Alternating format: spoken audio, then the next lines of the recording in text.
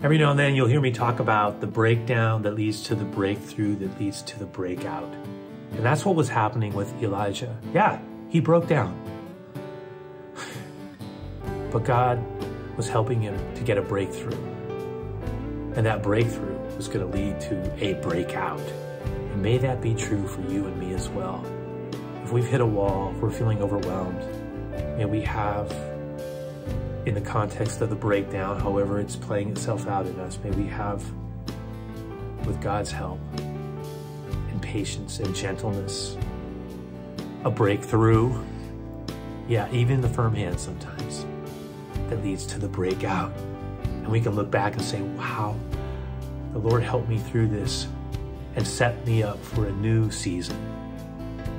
And it doesn't always mean that we get past the seasons of stress, but we do better in them.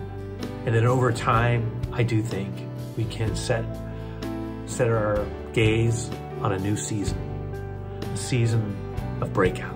Why not? Lord, help us, we pray. We love you. Thank you for calling our name. We love to call on your name, Jesus.